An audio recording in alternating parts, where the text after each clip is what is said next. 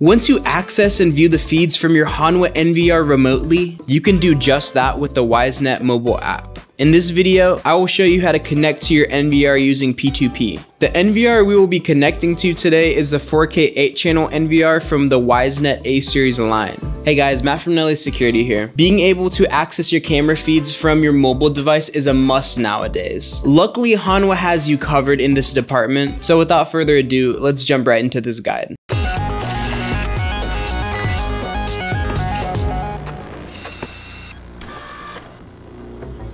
So first, we need to get on the web interface of our NVR. That is where the QR code is found for P2P. To find the IP address necessary for accessing the web interface, you need to download the Wisenet Device Manager.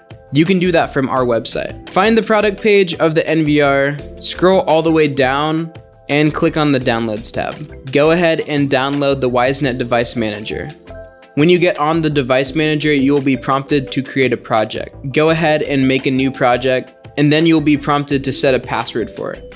Next, go up to the left-hand corner and hit the search button. By doing this, the Device Manager will find all the devices on your network.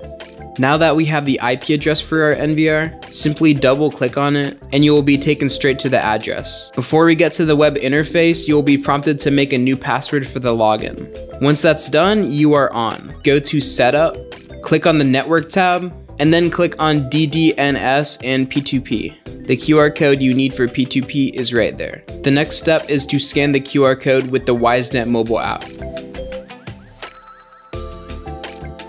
Type in the username and password that you just made for your NVR, and you're in.